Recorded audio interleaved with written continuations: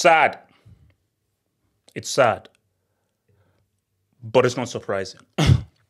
It's not so surprising. So, protests happening in Nigeria, and if anybody is shocked, if anybody is somehow taken aback, then you must be living under 5 or 6 rocks. It's not about being surprised or shocked. It's like this should have happened ages ago. Nigeria is a mess. And Nigeria isn't a mess because of lack of resources or just how poor the country is naturally. It is in this mess by design, via greed and via corruption, which is why people are saying, no, enough is enough. But here's the thing, though. This rekindles thoughts back to SARS. So really, SARS was really about police brutality and how you had this special task force who were tasked to really, solve robberies within the country. So it started against how brutal their methods were, but it then sort of expanded into, oh no, yeah, we know that's bad, but no, let's actually address issues within the country because SARS is just one little aspect of how messed up the country was. But it's happened, but then it sort of went away. So what everyone is saying and what, I've been discussing with my family and everything is, are people now going to be like, no, this is where things change. This is where things should fully change because Nigeria has to change. Or will this happen loud, and then go away and then we'll just go back to square one? Because after SARS, nothing changed. Nothing really changed. Because SARS was supposed to be, this is the tipping point of where, no, the people have had enough. But nothing changed. You see, things are bad. Things are bad when you call your folks in Nigeria and they say, oh yeah, how are things in Nigeria? And guys are like, I can't even lie to you. So guys can't even lie to say, oh no, come back to Nigeria. No, by the way, no. Okay, if you come if you have to come. If you don't have to come, you're good. Because I remember one of my aunties, once she left Nigeria, she's like, no, I'm gone. I'm never coming back. And people say, okay, why didn't you come back? But she's like, no, I'm never coming back. I think she came back once for, obviously, her father bought grandfathers for my grandpa's funeral. And that was the only time she came back because she had to come back for that. But since then, she's not been back. Her daughters, my cousins, they've never even been to Nigeria. Because she's like, no, this country's never going to change. And as much as we say to her, bro, we should have hope, when you just look at how much has really changed in the country. Because things are bad. Things are bad when it is 2,000 naira to a pound. 2,000 naira to a single pound. That is disgusting. Bro, it wasn't that far ago when I think 600 naira to a pound. 2,000 naira to a pound. It's a complete mess. It's a complete and utter mess. And then see for people who don't know about Nigeria, I think because really for people who know, Shout out to your boy Adaj on my Niger peeps out there, RDS, all you guys. But for people that don't know, be like, is it that? Is Nigeria? Because Nigeria isn't Chad. Chad is a country that's just naturally poor, so it is what it is.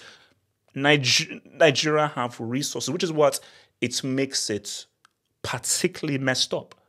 Because if you don't know, Nigeria produces crude oil. So where my mother is from, which is Delta State, that state in Delta State, they produce oil. So Shell have a base in Delta State. And every weekend, you see Dutch guys, Shell guys go there every single weekend because that's where they have their business. So your next question will be like, how is a country who produces crude oil, how are they poor? So I'll expand upon that, but this is just something to help. So in Nigeria, oil has been more of a cost than a blessing.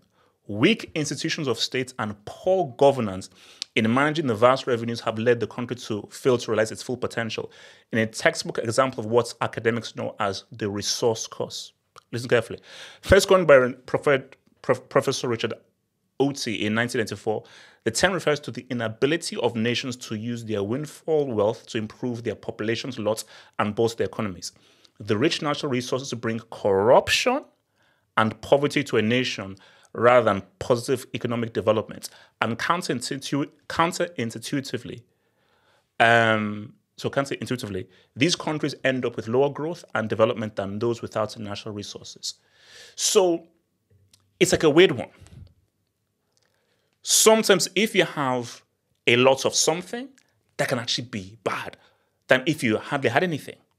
So it's like, so for instance, I know a lot of my friends and guys that I know who do business in Nigeria, but they actually live in Ghana. Ghana don't have anywhere near the resources that Nigeria have. But a lot of Nigerians actually live in Ghana because Ghana is just a lot more organized as a country than Nigeria is. So you say, why is this the issue? Greed.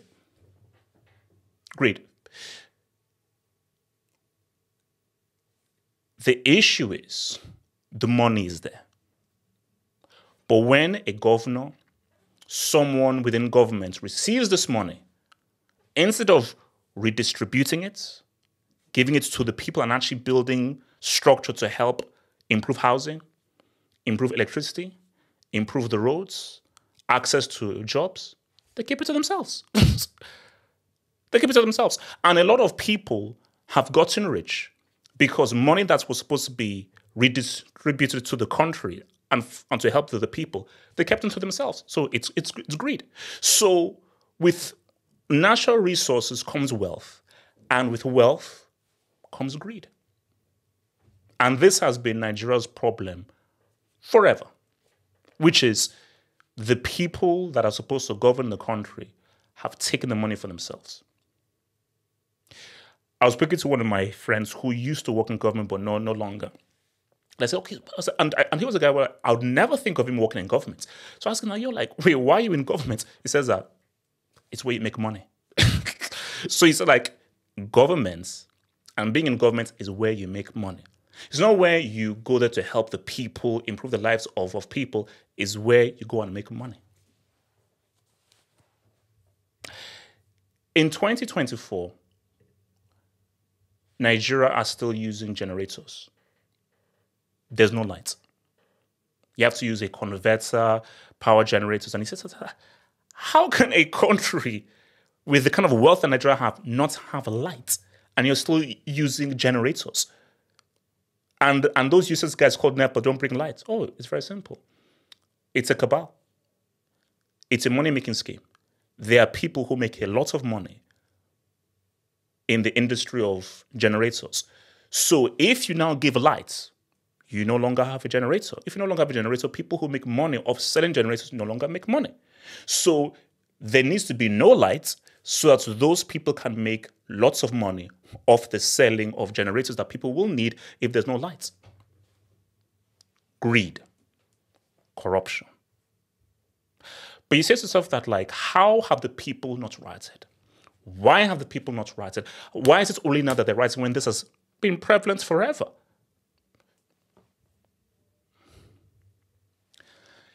If not for religion, Nigeria would fall into anarchy. What has been stopping Nigeria from falling into complete total anarchy is religion. I was watching a program, and again, you guys probably don't know this famous politician called MKO Abiola. You wouldn't know him, but Nigerians should know him. A very prominent politician in the early mid-90s. So his son was speaking on a program, and his son said that this whole protest is God testing Nigerians. And this is a test from God. And that is what has always kept the people quiet. So while these governors have been corrupt, stealing all the money, and enjoying all the money that should be given to the people, the regular people are like, you know what? This is God showing me a sign that we just need to just keep trying. And it is that religion that has stopped people from rioting and say, wait, hang on, this doesn't make any sense. This is unfair. So this is not like a test or whatever a test. No, this is about injustice. It's about injustice. You see,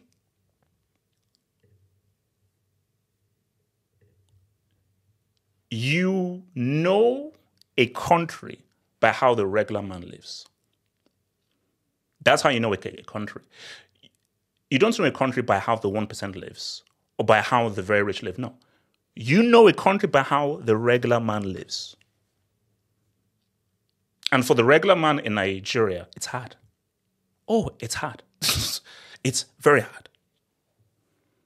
So this is like my thing is the problem with Nigeria. It's deep. It is very deep. Like for me, in a perfect world, I'd be living and enjoying in Nigeria because of the amazing weather, the amazing food, the incredible people, the amazing community. In a perfect world, but the reality is, if you want a life, it can't be operating in Nigeria. That's why we left Nigeria, which is why my auntie left and never came back. You see, for me, we come back. I know people who've left and they've never come back. Because those guys are saying, no, this country will never change. So there are people who've never been back. So for me, even within my family, we are split. There's some of us in the family that believe that it's bad, but you have to hold out hope. So people like me, I hold out hope.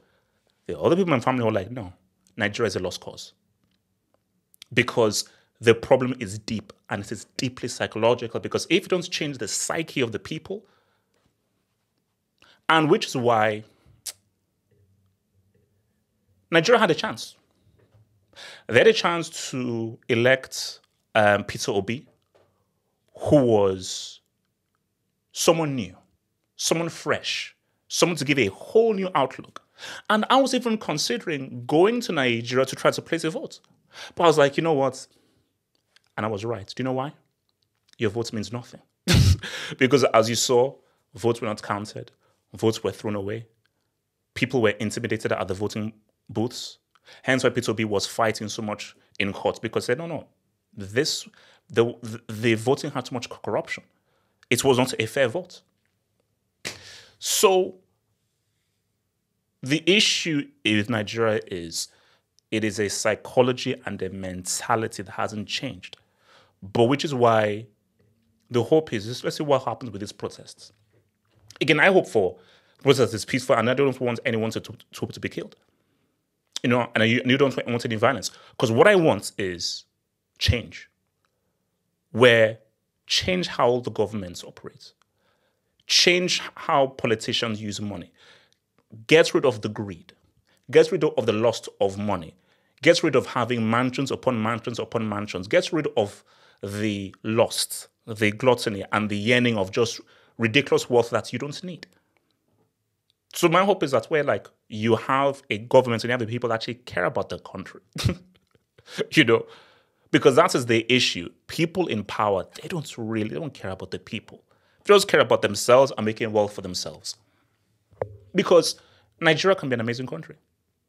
You go anywhere in the world, you go and you look at who are the lawyers, who are the bankers, who are the artists, who are the guys in all of these fields. It's Nigerians. Nigerians are naturally talented. They're naturally resourceful. They're naturally resourceful people. And the people have just been denied. Because that's why, because even whenever I go to Nigeria, I feel bad. Because I'm like, the country shouldn't be like this. In 2024, you can't have messed up roads. How am I'm in an airport and lights is taken in an airport? In an airport when we are waiting for our bags. It's, so, and I think my hope is that the people have had enough. And my hope for this is that there's change. There's full change through everything. Where, no, the regular man must be able to live and exist. Nobody cares about the 1%. I don't care about the people who are rich, living on this. No. So whenever you go to Nigeria and you see all this amazing stuff, no, that's not the real Nigeria. The real Nigeria is, how does a regular man live? How does a regular man live in Lagos Island? in Jos, in Kaduna, in Kano, in Enugu, in Maiduguri? How do those regular people live? You know? So, it's like my hope, maybe somewhere down the line, is to go back and live in Nigeria and in my own little way try and change things in my own way and to live there. Because that is my hope, is to live fully my last few days in Nigeria, because I've been here, I've been in England, I've been in Switzerland, I've been in Germany, I've been in Uganda, Ghana, I've been in all these places, I've been in France.